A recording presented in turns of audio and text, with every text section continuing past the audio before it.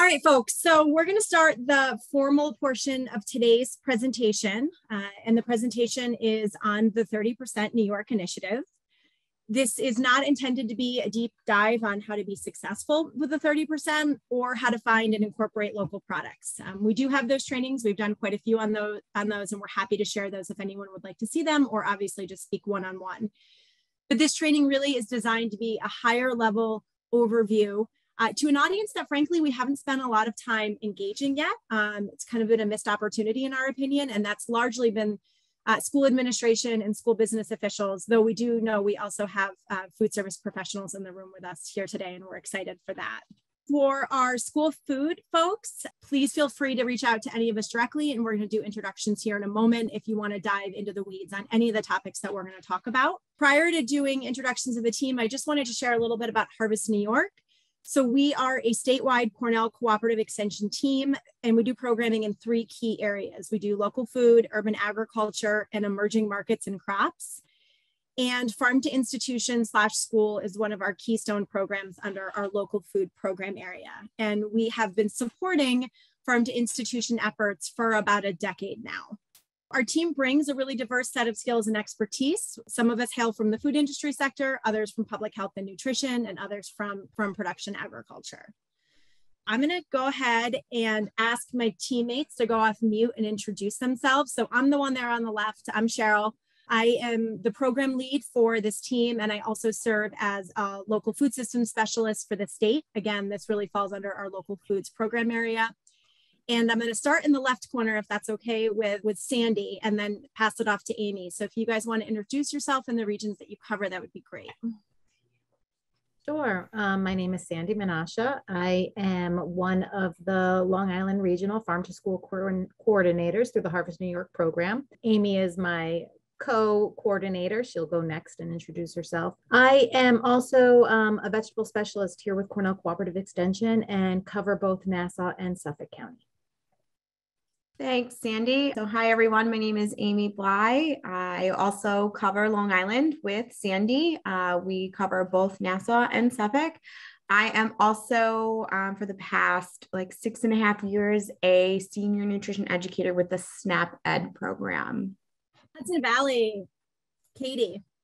Hi, my name is Katie Sheehan Lopez, and I'm regional farm to school coordinator for the Upper Hudson Valley. So I cover Dutchess, Columbia, Greene, Ulster, Sullivan, and Delaware counties. You're up, Christy. My name is Christy Apostolidis. I'm the farm to school coordinator for the Lower Hudson Valley, so Orange, Rockland, Putnam, and Westchester counties. Great. Now going to the left corner, Becky. Hi, I'm Becky O'Connor. I'm a Farm to Institution coordinator, so I also work with institutions in Western New York. So I have Erie, Niagara, Chautauqua, Allegheny, Livingston, Genesee, Orleans, Yates, Monroe, and Wyoming counties. And Ontario, did you say, you're starting to dovetail into the Finger Lakes a little. So if you said that, I'm sorry, but yeah, I didn't. Yeah, thanks. So Lindsay, do you want to go next? And Megan, if you could introduce yourself after, that would be great. So Lindsay Pasha, I'm the Ag Business Development Marketing Specialist for Cornell Cooperative Extension's Harvest New York team. I've been on the team over 5 years, and then I'm adding on farm to school work in Northern New York. And then Megan's going to go next. Hi, everybody. I'm Megan Doman. I'm the Farm to Institution educator at Cornell Cooperative Extension in Essex County. I work with institutions and schools in Essex, Clinton, and Franklin counties for the past few years now. Thank you all. And you'll see that we have a couple coming soon boxes. And so we are hiring in the New York City area and the Central New York area. And the Central New York area is likely going to go up into the western part of Northern New York as well. So we're hoping to have those folks officially onboarded in the next 2 months, optimistically. So that's really exciting. I'm going to just jump right into the agenda. If you have questions, please feel free to just type them into the chat box. Our coordinators will be facilitating them. And of course, so the coordinators, interrupt me at any point if it's a pertinent question to the topic at hand so all can hear the response, but feel free to use that chat box as well. So here's our agenda. We talked a little bit about Harvest New York, but I really just want to mention the services that the team offers. We're going to talk about what is farm to school at large, kind of drill down a little bit to the 30% initiative, talk about who receives the funds, highlight the application process, and then we're going to go into regional breakout rooms, and we do hope that you stick around for those. That's a chance to talk directly with others in your region, learn about things that are going on, because there's really great work that's happening across the state. And then also, again, just to connect directly with your coordinator. The Harvest New York Farm to School program goals are twofold. The first is to provide direct support in procuring New York food products, and I'm going to define that because it does have a formal definition. And the second is to develop resources, training, and technical assistance to support supply chain partners. And so this is an example of a training that would fall under that bucket. The way that we do this largely is boots on the ground support. And so we have been charged by the New York State Department of Ag and Markets to provide this boots on the ground support. And so some of the services that are included under this include finding local food and farm partners, working with supply chain partners on logistics, including delivery. So we use the term farm to school stakeholders a lot, and that really includes all of the actors and processes that's involved in getting food from the farm to the loading dock. So that's food manufacturers and food processors and distributors and food hubs and everyone in between. We develop local food procurement plans, and that'll probably make more sense here in a moment. We assist in bid development that favors local foods. So in other regions, we've been successful using geographic preference to target local foods specifically. We establish farm to school promotional campaigns, New York Thursdays and/or Harvest of the Month. And if you have any questions about those, they're really neat programs. I encourage you to bring those questions to your breakout rooms. We assist in securing grants to expand farm to school programming, and I'm going to provide a few examples of schools that have been successful in securing grants to help their food service department because of their farm to school program. And lastly, we support 30% New York Initiative tracking and documentation requirements. And I'm going to scratch the surface on that a little. Honestly, we could do a whole hour training on that, but we'll just scratch the surface and then follow up with any questions after for sure. So I'm going to start with why school meals are important, which I'm sure many of you know, but if nothing else, it's an important reminder to me and my team. They're an obvious source of nutrition for students. They have been known to improve behavior, ability to focus, and academic performance, and there's been lots of studies done on this. So drilling down a little bit, what is farm to school? And so there's a formal definition of this that I really like, so I'm going to read it. It's short. Farm to school enriches the connection communities have with fresh, healthy food and local food producers by changing food purchasing and education practices at schools and early care and education sites. So that's the national definition of farm to school. And we really look at it in a way where kids win, farmers win, and communities win. And I have some cool pictures to kind of illustrate just those points. So kids win because farm to school provides kids access to nutritious, high quality local food. And so this picture here is a photograph of a salad bar. I think this was taken in Buffalo Public Schools. Farm to school activities enhance classroom education through hands-on learning related to food, health, nutrition, and agriculture. And this is a photo of Buffalo's annual chef competition. We haven't done one in a few years for probably obvious reasons. But the chef's competition brings together students, they partner them up with a local chef, and they're challenged to create a New York lunch. And through this competition, they learn life skills and culinary skills, as well as receive education on agriculture and nutrition. And it's just a really fun event. Farmers win. So farm to school can serve as a significant financial opportunity for farmers, food processors, and food manufacturers by opening the doors to institutional markets, which in New York is worth about $500 million in just the public sector alone. So this is a photo again of Buffalo Public Schools New York Thursdays launch, which again is that food celebration that I mentioned. And this photo celebrates the support of local grain farmers, beef farmers, urban produce farmers, potato farmers, and 3 food manufacturers that are within a stone's throw from the district, yet never participated in their school food service program before we launched this initiative. Communities win. Farm to school benefits everyone from students, teachers, and administrators to parents and farmers by providing opportunities to build family and community engagement. And this is a photo of Buffalo's Farm to School to You food truck, which was originally conceptualized to bring farm to school meals into the community. It debuted last October in the height of the pandemic, so it served another important role. And that role was bringing hot local meals to those in the community that really needed them. And there are, by the way, these pictures are all of Buffalo because there's been a lot of photographs taken of the Buffalo Farm to School program that we have in our arsenal, but these types of activities are happening with our partners across the state, and there's some really wonderful examples. What is the 30% New York initiative? So this was launched in 2018. Former New York Governor Andrew Cuomo launched the No Student Goes Hungry initiative, which has other things in that legislation, but the 30% New York initiative was a keystone aspect of that legislation. It increases, it's an incentive that increases the per meal lunch reimbursement from 0.56 cents per meal to 25 cents per lunch, so a little more than 19 cents. And SFAs who demonstrate spending 30% of their lunch food costs on New York food products receive the reimbursement. That's the initiative in a nutshell. New York food product is formally defined through this initiative. And this is an important point to spend a few seconds on here. There's been other buy local campaigns that have defined local food as something being processed in New York. So schools buy a lot from General Mills and Barilla, and they're wonderful contributors to our local economy, but they don't buy their ingredients from New York farms, so they don't qualify for this initiative. So specifically, a New York food product is a food item that is grown, harvested, or produced in New York State, or a food item that's processed inside or outside New York, comprising over 51% agricultural raw materials. And so that the way it's worded is kind of clunky, but basically there is a tie back to the farming community, and a product has to have 51% ingredients from New York. So a good example of that is a grape juice that's available. It's made by Welch's, which is a national company. They produce 2 qualifying products. Over 51% of the ingredients in those products come from New York farms, so they are qualified products. So that's just a little bit of an explanation of what that means. So what counts towards the 30%? Under the yes column are New York food products that are purchased with school food dollars for use in the National School Lunch Program. So the key words there are school food dollars and National School Lunch Program. This is very specific to just that child nutrition program, not others.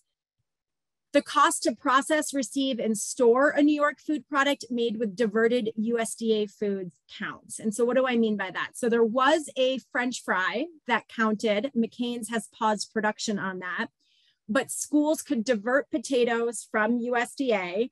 So the value of those potatoes did not count, but the cost to turn those potatoes into a French fry did count. And that's because those 51%, or likely more in this case, of those potatoes came from New York. And so that's why that qualified. So basically, anytime you're spending your school food dollars on something, on a New York food product, again, for use in the lunch program, it's a qualifying purchase.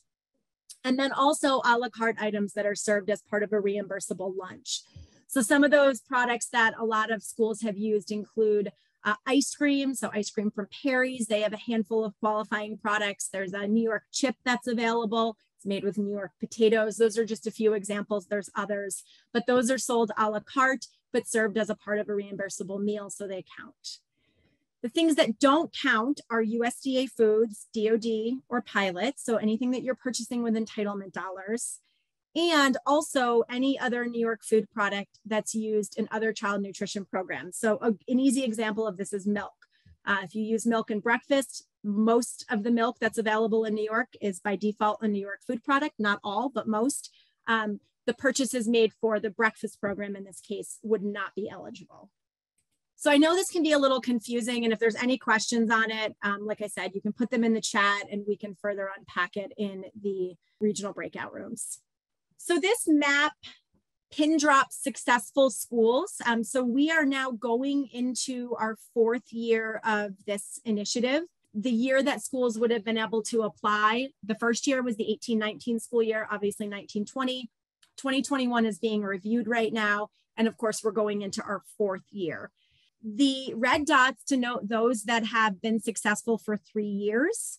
The blue 2 years, and the green 1 year. So in the first year, 7 SFAs were successful, quite a few more applied. 57 applied in 1920 and 49 in 2020/2021. And it's important to note that this map is subject to change. The 49 schools are going through a review right now, And so we don't know that all of them will pass that review, but we're optimistic that they will. So this just kind of maps who's been successful, and you can kind of note the clusters there. The cluster in the middle of the state is tied to Oneida, Herkimer, Madison BOCES. They have 14 component schools that were all successful under their single SFA. We have Greater Southern Tier BOCES and BT BOCES. GST BOCES has 20 and BT BOCES has 15. And then of course, there's a lot of other dots all over the place in Western New York where we've had a longer standing program. We're going to talk about why some of the other regions you're not seeing any pin drops on. I'll say specifically in the Hudson Valley and Long Island, they haven't had access to New York Milk. And as we'll talk about here in a few moments, New York Milk is critical to the success in the 30% New York initiative. And until recently, those regions didn't have access to New York Milk. Next, we talk about success by SFA management type. I broke it out by year again. So the first 7 were all self-op in 1819, in 1920, 21 of them were self-op, and in 2021, 13 of them were self-op. And then you see our BOCES breakdown. So Broome Tioga BOCES is not an SFA. They serve 15 individual SFAs, and GST BOCES serves 20 individual SFAs. They were both successful last year, and I know have applied for this year as well. I believe they're still under review. And then Oneida Herkimer Madison is a single SFA serving 14 component school districts in central New York. And they applied last year and also again this year and still under review. And then food service management companies, we haven't seen any applications to date from them, but I'm really excited that some of you are in the audience today, and we would love to figure out how to work through that particular management type, should you be interested in it. So now we're going to talk about program benefits beyond the obvious ones, which are increasing access of healthy food to students and supporting local farmers. This initiative is a procurement incentive, which plainly means that there is a financial incentive to participate in this program, namely that additional 19 cents per lunch served. And to those of us, and we're not technically in school food, but we work a lot with school food professionals, 19 cents doesn't always seem like a lot, but if I've learned anything working with school food partners, it's that cents matter and they add up fast. And I think the chart that we see here on the left illustrates that point. So reimbursement is based on national school lunch average daily participation. And so you see some examples there of what an expected reimbursement could be based on sample ADPs. And in the breakout rooms, we pulled ADPs for most of your schools, all the ones that we had access, to the data, and we'll kind of run through those scenarios so you can see what your expected reimbursement might be. But you can see it's not insignificant. You know, a school with 500 in ADP would receive 17,000. And then of course that amount increases as ADP increases as well. So another benefit is state and federal recognition. So this picture highlights the winners of the 2019 Farm to School Awards, which are presented by the New York State Department of Ag and Markets and the New York School Nutrition Association. And this picture always makes me smile because these folks have just been Farm to School champions for many, many, many years, long before the 30% initiative was passed, and still are wonderful champions to this day. Farm to School and 30% success also enables the district to leverage additional sources of funding. So these are 2 examples of this benefit in action. Frontier, Hamburg, and West Seneca, which is the photo on the left, partnered on a grant that enabled them to purchase a new freezer and equipment to process raw whole vegetables during peak season when they were more affordable and freeze them for use later on in the school year. So that was 3 districts coming together and getting some critical infrastructure that they needed. And then the snapshot there on the right illustrates Broome Tioga BOCES. They were able to leverage their Farm to School success to fund a need critical to their program, which was a refrigerated truck to facilitate the logistics associated with buying local food and moving it to 15 component school districts. And of course, these assets can be used to support other needs of the school district beyond just local procurement as well. So these are just a few. There's many other examples of grants that have been awarded to school food partners because of their role in Farm to School. There's a federal grant that's dedicated specifically to Farm to School. There's a state grant that's dedicated specifically to Farm to School, and a handful of others that just support it. So now let's talk about who receives the funds. In the simplest form, the reimbursement is tied to the School Food Authority. So the following scenarios will help determine which entity receives the funds dependent on how your district's food service program is managed. So if it's self-operated by the district, and it looked like that was the majority of the folks that we have in the audience today, your food service department receives the reimbursement. If your food service is managed by a BOCES, it depends on who the SFA is. So if BOCES is the SFA, as is the case in Oneida, Herkimer, Madison, like I mentioned, they receive the reimbursement. If your district is the SFA, your district receives the reimbursement. So those other two BOCES that I mentioned, GST and BT, they do all of the work to get to the 30%, but their component school districts actually get the reimbursement. In a food service management company situation, the district receives the reimbursement because again, it's tied to the SFA. So the additional reimbursement can be spent on anything that benefits the food service program, including but not limited to food, staff training, equipment, infrastructure upgrades, labor. It can also be used to minimize school food debt, should there be any. While the intention of the program is to spend the funds on expenses that enable the school food authority to purchase more New York food products, it's not mandatory in any way. So this is the 30% process from a very high level. And I don't want this slide to look daunting, although it might. The coordinators that we have on this team and the coordinators that we have across the state that aren't on our team but are supporting many of the schools are charged to do this type of work. So you really have a support personnel person to help you through this. First thing that you do is you calculate what your 30% spend is using State Ed's calculator. So State Ed has a calculator that basically tells you what your magic 30% number is. And it's the only approved calculator that can be used. And we can certainly share that out after, but that's step one, is what is your 30% spend that you need to get to.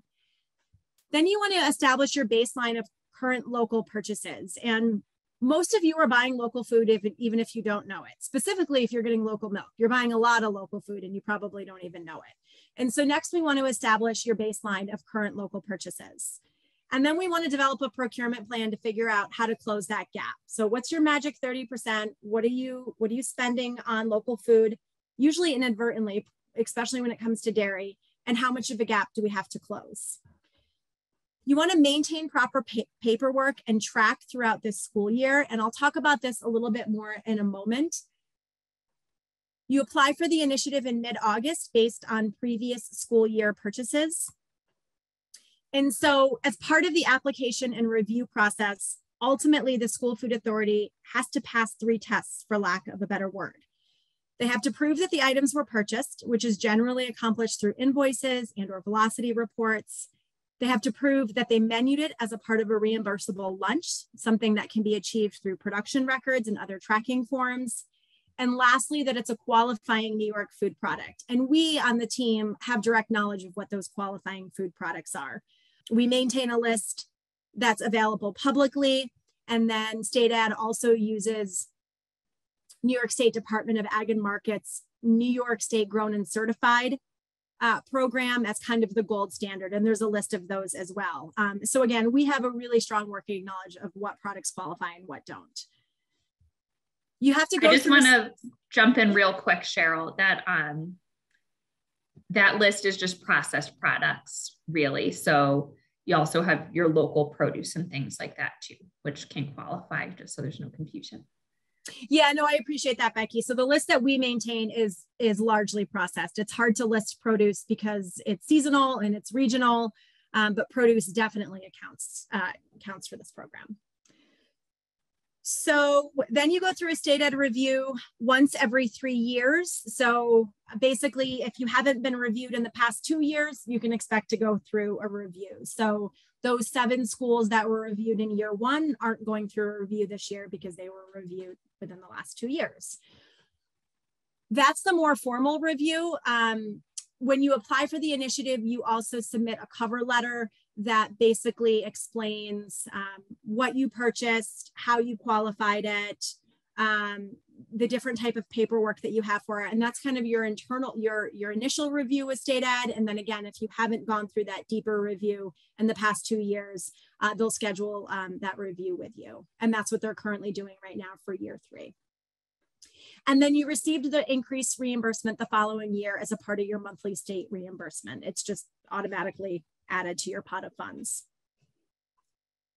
So that's kind of the process, the overview at large. We can unpack a lot more of these, and we certainly can, again, in the breakouts or at a later time if you'd like to. But again, I just want to mention not to be daunted by this list. Our coordinators are working with schools right now on all of these activities, and they're definitely manageable with support.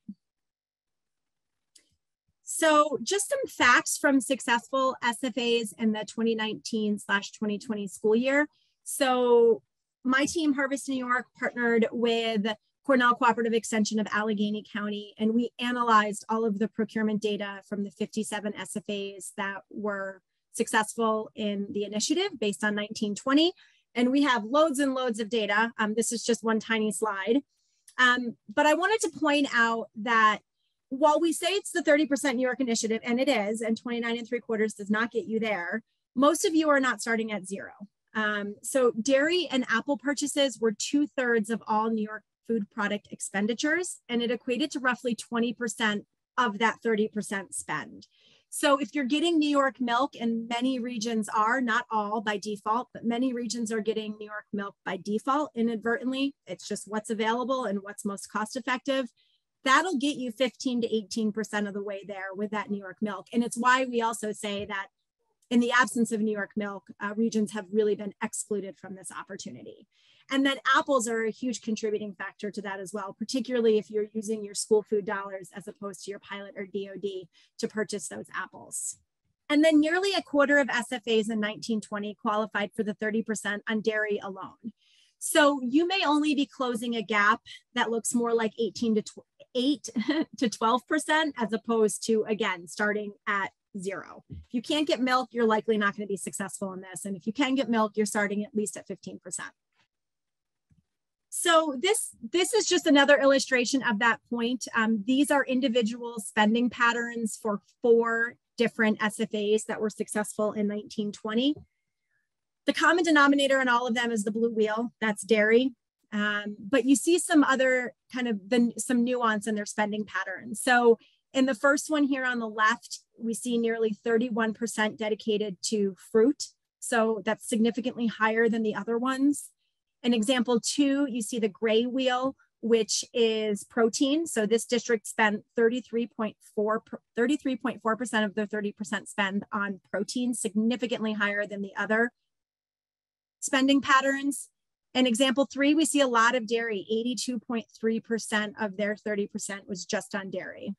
And then lastly, we see a school district in example 4 that spent a lot on fruits and vegetables, over 40%. And so that was a really big contributor to their 30% success. And the point of this is to illustrate there's no perfect pathway. You don't have to buy protein to get to the 30%. You do have to buy milk. And so we'll come back to that in a moment.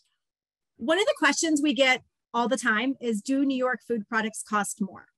And I'm going to say usually, but just put a but there real quick. Some products, again, I mentioned, are inadvertently New York, like milk. And in most regions, if you're buying local milk because it's available and it's what's the most cost effective. So the carton of milk on there is likely not costing you any more money. Some of the strategies that our school food partners have used in the past are bulleted here. And again, we surveyed them as a part of this data analysis, and this is what they told us they did to help balance the higher cost of New York food products, because proteins definitely cost more money, particularly if you're getting them through entitlement dollars. They have very little cost to you unless they're going to further processing. So the proteins definitely cost a bit more. Produce is kind of a mixed bag. If you buy it in season, it often doesn't cost more, but it certainly can. So again, some of the strategies that schools used were to serve higher cost New York proteins as a feature and not a staple. And so that plugs really well into programs like Harvest of the Month. It plugs in really well to programs like New York Thursday. So doing a feature New York protein once a month or every other month. You can balance higher cost New York foods with USDA foods. And there's some examples of that on the next slide. We always encourage you to promote to increase ADP on New York food days. And a handful of our school food partners felt that their participation did increase on New York food days. These schools also do a wonderful job of promoting their program to their school community. You want to spend school food dollars, school food produce dollars on local when it's in season. It is often cheaper than non-New York. Aggregating orders in group purchasing is proven to be a fruitful strategy. And you want to forecast your increased costs to make sure that you're net positive in this effort. I mean, that's the whole point, right? As much as we are champions for purchasing local food, we certainly don't want to encourage anyone to do it at a deficit. And so proper planning and coming up with that procurement plan with your coordinator can really help ensure that you stay net positive. So one of the other questions that we get, let's see, why isn't this advancing? One of the other questions that we get a lot is how do I increase expenditures on local food while still taking full advantage of my USDA foods? And this is a really important question. And this is something that we ask school food directors as a part of that data analysis. And this is what they told us they did. So reducing the use of commodity beef, mozzarella cheese, and cheddar cheese, and substituting it with qualifying New York brands, because we do have qualifying New York brands for those. Mixing commodity and locally grown foods to bring down the cost per serving. And just a few examples of that include combining commodity beef with New York beef, topping New York yogurt with commodity frozen berries, combining frozen New York vegetables with commodity frozen vegetables, and similarly blending beans with commodity canned beans. And then other schools shifted the use of commodity foods to the breakfast program, and again, spent more of their school food dollars on New York food products to participate in this program and be successful. Similarly, we asked how they purchased more local produce while maximizing the use of DoD and pilot. And these were some of the common strategies that emerged amongst successful SFAs. They use favors in pilot to obtain only non-New York produce. They use favors in the pilot to obtain produce for their breakfast programs or other school meal programs. And again, reserve those school food dollars to the extent feasible for local purchases. And then seasonality is really important to consider when you're planning the use of favors in pilot. And many of our successful school food directors said that they did intentional planning, right? So you want to front load and back load New York produce purchases when they're plentiful, they're in season, they're affordable, and that's namely late fall and late spring. There's a handful of items like our storage crops that we have year round, and those crops do tend to be more less expensive items like cabbage and onions and apples. We have those year round. But for the items that we don't, really trying to front load and back load those when they're coming into season. This is the end of our formal presentation.